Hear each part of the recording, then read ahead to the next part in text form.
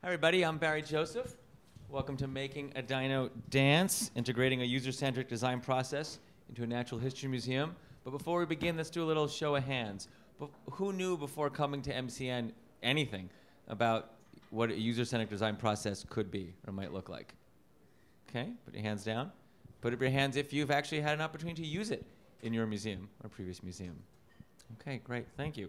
And put up your hand if you knew that Pittsburgh has the oldest continuously owned seltzer works in the United States. Well, you'll all know this a year from now. Excellent, he knew, when my book Seltzertopia comes out in the fall.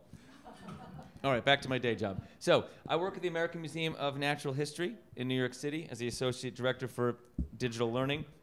We collect things that we can study and learn from, over 34 million so far. I also like to collect things and learn from them, in part through photos like these, posted on social media by visitors and geotagged to the location. All right, this family, for example, posted this jump in honor of completing the ground tour of the museum. Looking at these photos, we can see that visitors like outer space, they like dinosaurs, and so much more. But we already knew all that. We know what they like to go to. But what I love about these photos is that they can also show how visitors want to interact with the museum through goofy expressions, through filters. That's a statue on the right of our patron saint, Teddy Roosevelt. He doesn't actually have a dog nose. Through things perhaps we wish they'd ignore and maybe not look at, and through how they choose to share their identity. We found our peoples, she wrote, in the Hall of Asian Peoples. Or through turning a display of colorful minerals into a gay pride parade on the day of the gay pride parade in New York City. And what they want to hug. There's a surprising number of hugging photos, it turns out, in the museum. This process of observing our users and seeing what we can glean can be considered the first step in a user-centric or human-centric design process. Learning who our users are, what they need, and what they want through observation or through interaction, surveys or interviewing them. And here's the key. Then using that information to inform whatever process is being used to design something for them.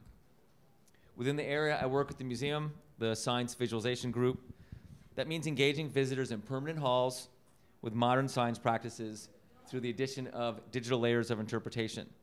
What this looks like on the ground is working with one of our museum scientists, we have over 200, and then turning their digital specimens, whether it's CT scans, genomic data, astronomical observations, into a digital asset that we can port into a variety of digital tools to be tested with the public on Google Tango, HoloLens, the Vive, Merge, HoloCube, and more. We once went by the name of Science Bulletins, bringing the work of scientists into the permanent halls through videos. Now we're deploying our user-centric design process to publicly prototype and evaluate the data we collect by observing and interviewing the visitors.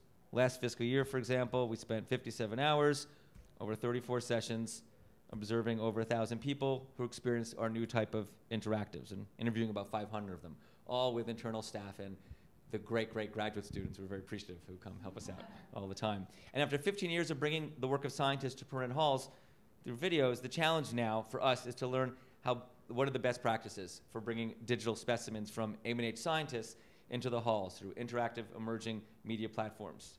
And to do this, we need to bring in new design practices. But before I get too abstract and to provide some context, here's some examples of what we're working on last year. Don't worry about the audio. So in the upper left, we have the Tango looking at a shark that's actually in front of you, but then mapped on top of it an animated version from a CT scan that the scientists study of that shark. On the right, we have the Vive, and we have a CT scan of a weevil, but we create an environment where you're in an orange grove, you can hear the cicadas, and you suddenly shrink down to the size of the weevil. On the left, we're seeing exactly the same digital specimen, the shark, but now in the HoloLens. So rather than holding up a 2D device, you're experiencing being immersed in a 3D environment. But unlike the virtual reality on the right, it's mixed reality. She can still see the space around her, and now she can use her voice to tell the shark to bite or to swim. In the bottom is the HoloCube. It's that black box. If you haven't seen it, it came out in August. You hold it in your hand, and it's an AR marker. It's a three-dimensional AR marker. And so we're putting a CT scan of a forearm, which is about the size of, you can see at the bottom, a grain of sand. But when it's a CT scan, you can blow it up, put it in your hand, turn around, and we animate it so it can open up. So we're employing user-centered techniques within an iterative design process. Plan, design, prototype, and evaluate and review. And then go back to any steps you need to, and keep doing it forever until you stop. So for example, and briefly, we tried various ways of using digital astronomical data to explain the three-dimensional nature of constellations. And this will be the example I'll use. So when you look up at the night sky, all the stars appear to lie in a single plane, as if each star was the same distance from you, and it's two-dimensional. But in fact, they're not. They sit in 3D space, and each star is a different distance from Earth. So if you left Earth, you'd start seeing this beautiful shape of a constellation that we grew up with suddenly distort in all sorts of strange and weird ways, right? So the shape of a constellation is not fixed then. It changes depending on your point of view. If you can teach that idea, you can get people to understand that stars sit in a 3D space. So how can we use augmented reality or virtual reality to explain that much quicker than it just took me to say all that? Something you'd get right away. That's what we wanted to find out. So working with a slice of our digital universe 3D atlas, we created a digital asset that highlights a number of constellations like Orion, picture here in our hall. And then we tested a variety of ways for people to interact with this digital model of space. First was the Tango experience, which is that tablet. In our Hall of the Universe, visitors viewed a virtual Orion constellation on the Tango, which they can move forward and backwards. Sorry, this is a little bit jumpy. To see the constellation shapes and lines change. Look in the upper right. You can see how it changes up there. The result, absolute failure. Visitors did not leave having learned that stars sit in a 3D space. If they knew it, it's because they knew it coming in. We concluded that was in part because constellations are too abstract. The points are real stars, but the lines don't actually exist. They're not real. So what happens when those lines change? People had a hard time interpreting it. But what if, we asked ourselves, we made the experience less abstract? Something you'd notice was different if its shape changed, like your face. Number two, your face in space.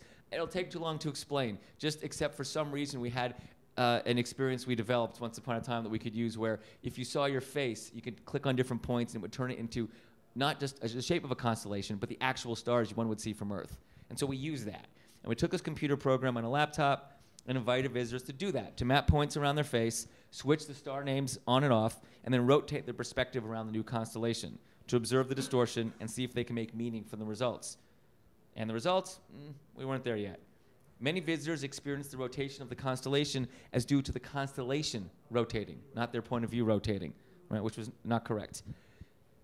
What it turned out, we decided, was that the 2D medium was getting in the way of the message. In other words, what if instead we offered it through a 3D medium to teach this idea about 3D space? So number three, enter the HoloLens. Visitors now viewed a virtual Orion constellation through a HoloLens device. Walking back and forth and around, visitors viewed the constellation as existing in a 3D space, the same one that they occupied, with a backdrop of real stars. The result? It worked almost 100% of the time. While the first iteration failed to communicate the core idea, and the second one worked about half the time, the HoloLens version worked every time. As the visitors walked around or through their constellation, the stars moved at different speeds, depending on their distance from their point. So now we weren't done asking questions. Could we design for a more social experience? All these people were by themselves. Could we get them to interact with the people they came with? Right? What role could game mechanics play to shape that interaction? And that's the idea. We just kept asking questions. And we kept doing iterations, and we kept asking questions, and we kept doing iterations until it was time to put it aside and ask a different set of questions with a different digital specimen in a different digital experience. Our goal was not to make a new product, but to rapidly prototype something we could bring to the floor so we could gain knowledge with real visitors in a real context. Once we felt like we learned enough, it was time to move on. And this process eventually led to a set of recommendations for our current work. But for more of that, come back next year. I'll talk about that. But for now, we can share some of what we learned. We started the year asking a number of questions, which the prototypes and the evaluations were designed to answer, such as, can we turn scientists' digital data into hall-based interactives? How can we create a social experience around digital specimens? Do visitors want an experience that can carry them throughout their visit? Here are some of the key findings, just some of them. So, science data visualization for the win. Turns out, that's for the win, for FTW for gamers, right? It turns out digital specimens produced by our over 200 scientists can be turned into floor-based digital interactives. That wasn't a given at the beginning of the year. CT scans are not necessarily designed for use on a mobile device, right? If scientists need a level of resolution that's way beyond what we need to give to visitors. We didn't know how hard or easy it would be to make that adaptation. Turned out it worked. And it turned out data visualizations provided a natural opportunity for engaging visitors. One asset, many platforms, different opportunities. With some effort, visualizations can be optimized for different platforms. However, all content does not work equally well across all devices, which have their own affordances. And they also vary in resolution, stereo capabilities, tracking, and modes of interaction. Content goals should be matched carefully to the technology. Number 3, make experiences social. Visitors come to a museum primarily to socialize with friends and family. We all know that. But sometimes when we build technology experiences for them, we can't always figure out how to bridge that gap. But we found our work can support social interaction, specifically when we leverage multi-user platforms, create simple games, and promote active spectating by setting up live preview screens. Even if we don't have the screens, they still find ways to interact. Number 4, aim for universal design. Technology enables us to push the envelope on universal design with varied strategies, including multiple languages. More than 50% of our audience comes from outside the US. That's a big issue for us. Audio controls, and gesture-based interaction and more. We have a wide variety of visitors with a wide variety of needs, and we still have a lot to learn about how best to meet them. And number 5, it takes a village. Museum staff have valuable knowledge about our visitors. Youth and teacher educators, public program staff, visitor services employees, exhibition designers, communication and digital staff like Matt here, who's going to be talking tomorrow about some of this, all have relevant experience and knowledge that can help inform this work. We all need to get outside our silos.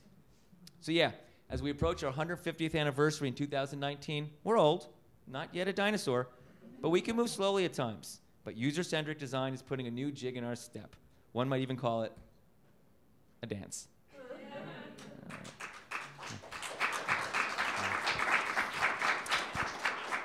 I posted 12 posts to my blog yesterday, which go through 1, which is the overview of all the stuff we learned, and then 11 on each of the different ones you saw. I just showed you one of the examples. So if you want to go deep into any of them, go to my blog at mooshme.org. My Twitter account's mooshme. Oh, it's cutting off the E, but the E is the last letter. And do we have time for a question or two? Yeah, now we've got lunch, so... Okay, before questions, some of you might leave earlier. If you want to learn more about our work at the museum with VR and AR, as I mentioned, Matt Tarr and Vivian, my supervisor, will be here tomorrow at 2 o'clock talking about Is the Future Here? Talking about VR and AR at the museum. And when I'm done, I'm going to lunch at Primarty Brothers, which I tweeted. So if anyone wants to go, stay here. Other folks will be coming. If you haven't really had any real Pittsburgh food yet, this is the one. All right, I'm going to go back now. Questions?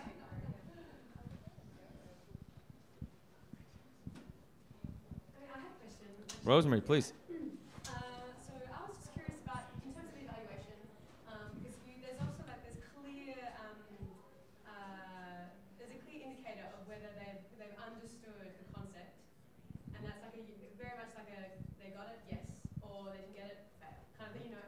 But then there is the sort of social and the kind of the more difficult kind of ways of measuring experience. So I was just wondering internally, like how you judge that.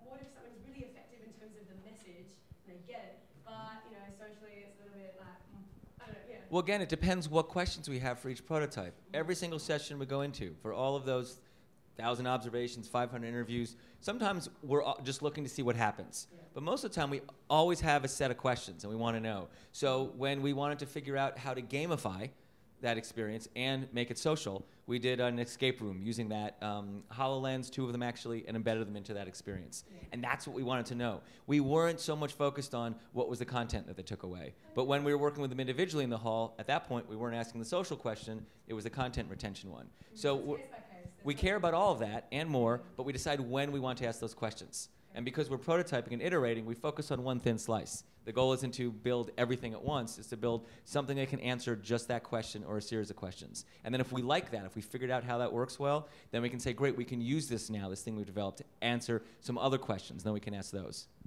And it might be using exactly what we had with new sets of questions, or it might be doing some tweaks to it to say, now how can we address the social piece? We got the content piece, or vice versa. You've been nodding so thoughtfully. I bet you have a question. Me? Yeah. There's one just here. Oh, sorry. Well, so think about it. I'm going to call on you. Hey, first of all, What's your name? Alexia. Sorry, my name's Alexia. From? I come from France, and I work for a think tank called Visitica. Thank you. I'm a big fan of your blog. It's amazing. Well, thank you. Anyone's here not following you. I didn't pay her. I have a question about basically training other staff to this approach of user-centric design and maybe convincing the directors or higher ups. The museum that it's a good option to have. So two separate questions there. So I was very fortunate that when I started, I've been at the museum for over 5 years, but this work started, as I mentioned, a year ago, and so I was moved into this section.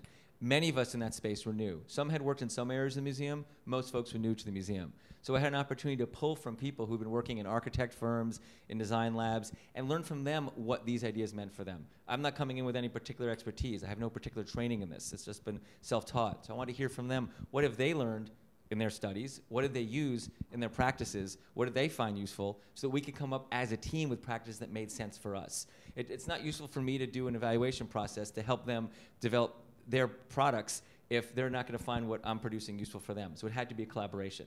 So the first part was finding out what do we already have in common from design thinking, and then how do we build that into the norm of the team?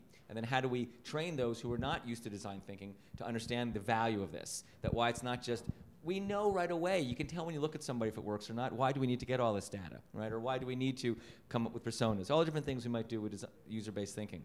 And so that took many months. Both to get buy-in from up high, which I'll talk about in a moment, but then to work with folks who are not part of this process to see for them how they could be valuable, right? So there's that. For the higher ups, that's still an ongoing process. We as an institution, while we have one area that was given this permission for a year to do this public prototyping, it very much goes against the grain of the institution. It's something we've been pushing the envelopes for in the digital team and exhibitions in recent years, but it's something that the museum only recently bought into the idea of it's okay to take something unfinished to the public. That was a radical idea for us. Matt's nodding. He's like, yep, that was true. And a funder came to us and said, we want you to prototype for a year. And here's a chunk of money to do it. And we want you to do it across departments. That allowed us to do the work. And by doing the work well and communicating why we were doing it the way we were doing it, did we get there 100% to educate the higher ups? No. But we got there far enough that they could allow this work to continue and create the possibility space for other areas like Matt's to do the same. But it's an ongoing process. It's 12:06. I don't want to hold you from lunch. If you want to come up and talk to me one-on-one, come on up. And if you're staying for going out to lunch, just hang out and we'll go after. You get French fries on your sandwiches. Thank you.